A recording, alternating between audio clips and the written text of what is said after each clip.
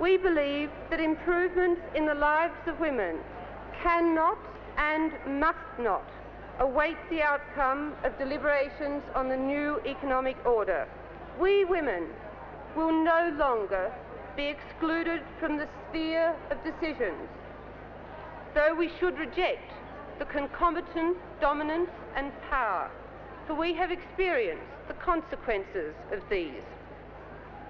We women will no longer be relegated, either here or in our own countries, to a secondary place when hard politics are being discussed as distinct from soft women's issues.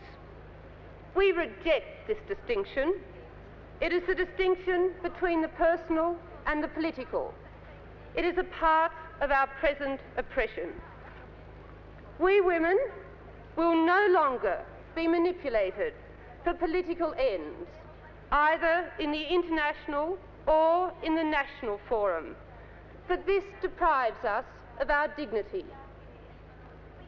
We women will no longer tolerate paternalism, benign or otherwise, for it deprives us of our selfhood, and this is our conference. Thank you.